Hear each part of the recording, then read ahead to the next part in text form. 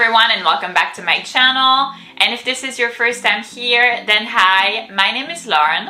And on my channel, we mostly talk about anything luxury, but we also discuss lifestyle and beauty. So if you're interested in any of these topics, please consider subscribing to my channel, and we'll get started with the video.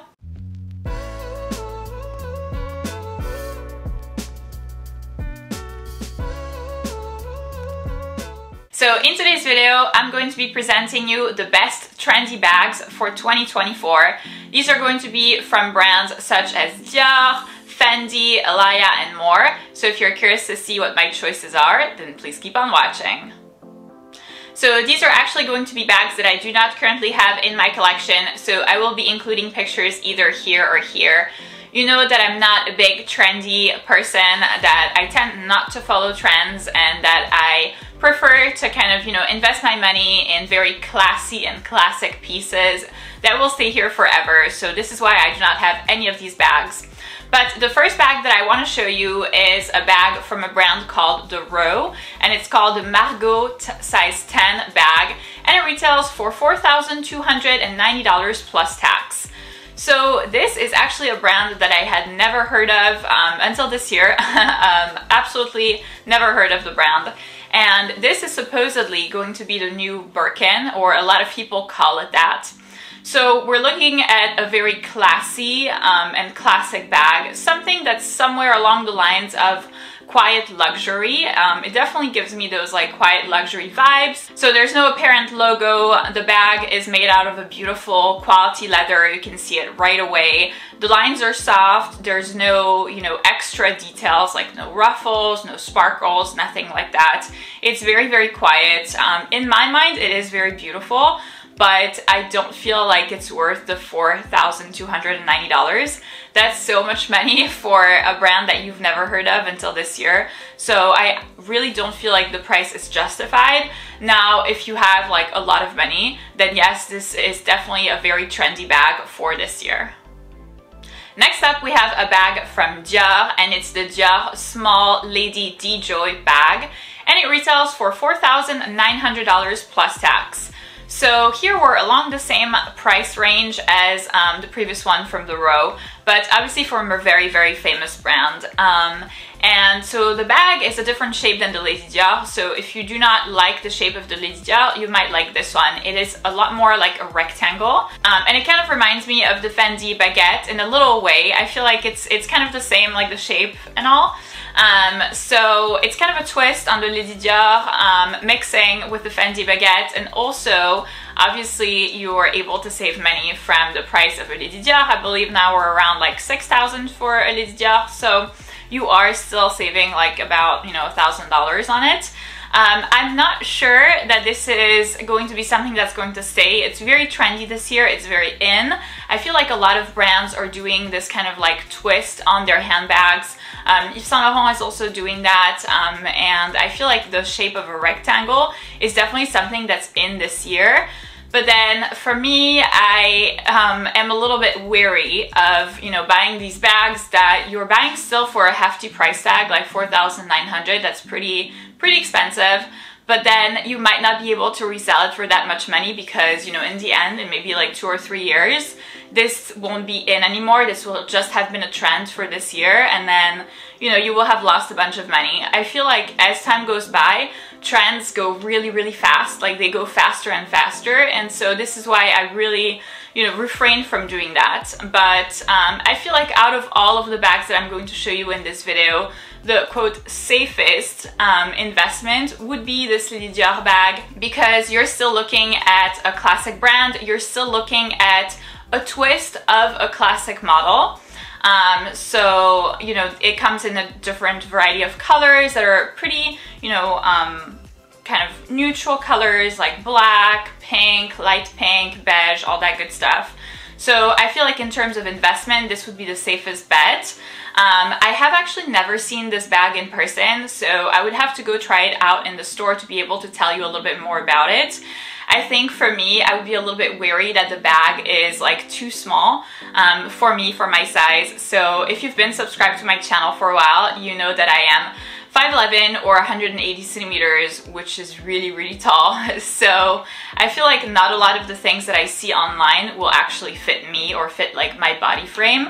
So that's why I'm kind of like, you know, I would definitely recommend it if you're on the shorter side, because it's very cute. I kind of also, oh yeah, oh my god, it definitely reminds me of, what is this called? It's called like the Kelly pochette or something like that.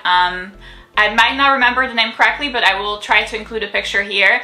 And yes, 100%. Oh my god, yes, 100%. It definitely looks a lot like that, like the shape and all. So, I mean, I would recommend it, but I will not go ahead and purchase it myself simply because, you know, I still feel like it's a trendy bag and I want to stay away from trendy bags, but it is definitely my favorite one out of this entire video.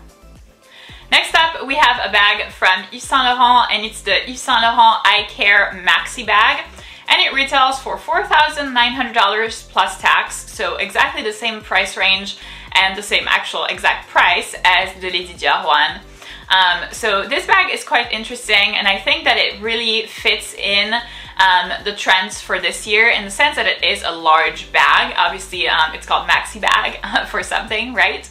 And I feel like this year we're kind of like moving away from this, you know, previously what I feel like was a useless trend of these mini bags, like think like the Jacquemus Le Chiquito, like all these mini, like the LV Nano in size 20, like all these mini bags that in fact you can't really fit anything in, like some of them barely a phone or not even at all, which is ridiculous. So I feel like this year the trend is actually the opposite. It's moving away from these small bags, but then verging into the actual opposite. And so the actual opposite of a mini bag is going to be a big bag.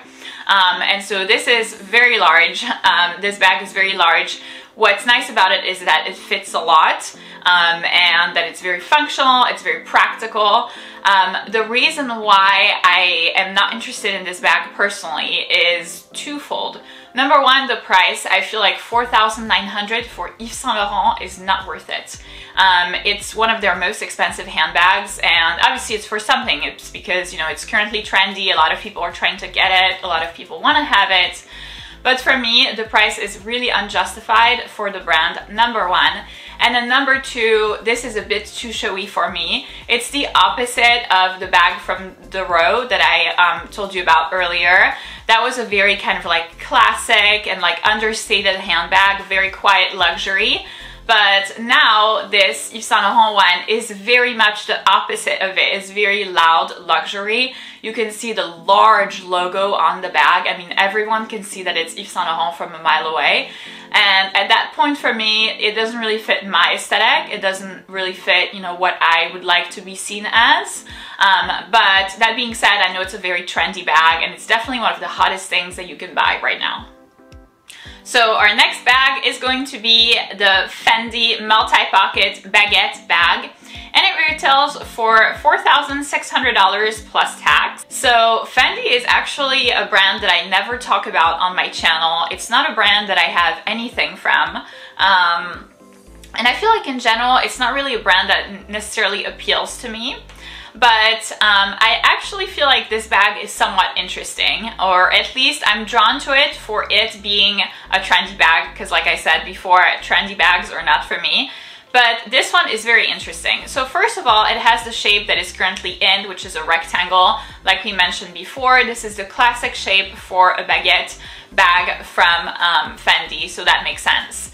But what's interesting about this one, about this particular model, is that it has a variety of pockets on the front of the bag. So you see like the 4 or 5 different little Fendi logos, which normally I'm not a big logo person. Like I said, for the Yves Saint Laurent bag, way too much. But here I actually feel like it's kind of cute. It adds a lot to the bag, and you have a variety of pockets, so it's very convenient for you to be able to find stuff. I feel like especially when it comes to not super duper large bags, you know, like the Fendi baguette, for example, I wouldn't necessarily place a bag organizer inside. I don't think so. I feel like in that case, the bag is not large enough, and it would kind of, you know, take up a bunch of space and then make it actually less easy to store things inside. But having those pockets makes it really easy to compartmentalize, because otherwise I'm the type of girl that would be standing in front of her car with her bag, trying to retrieve her car keys for like the entire time, and then being like, oh my god, and then start swearing in French. That's definitely me. So having these little pockets is, number one, attractive, and I feel like it looks good, it's cute, it's not too much, not too showy, but then also very practical. And I feel like, you know, it's something that we often overlook when we look at bags, especially trendy bags, because I think that we know that we'll cycle through them pretty fast. We tend to overlook the practical aspect, but this bag seems pretty practical, and I feel like if it weren't a trend, I'd actually be interested in getting this bag, or at least in like going to see it. I think that I will try to go see it just to see what it looks like in person, but on Instagram and on YouTube, I feel like it looks really good, and I like this bag a lot. And lastly, our last bag is going to be a bag from Alaïa. It's called the Alaïa Le Cœur bag, that means the heart in French, and it retails for $1,290 plus tax, so by a wide margin the cheapest bag on this list. But personally, I'm not a fan of it. And notice that I'm not a fan of a lot of these bags. I know that they're very trendy, and if you want to be the it girl, you should kind of like wear them and have them and at least be interested in acquiring them. But for me, it's a no-no, especially on this one.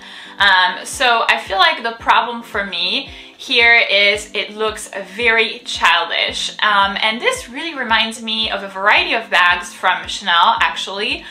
So if you've been subscribed to my channel for a while, you know that I am 100% obsessed with Chanel. It's my favorite brand. I absolutely love their aesthetic. I love, you know, what they stand for, what they represent, but I feel like lately we've seen a lot of these bags from them that I don't understand, such as, for example, the Star bag.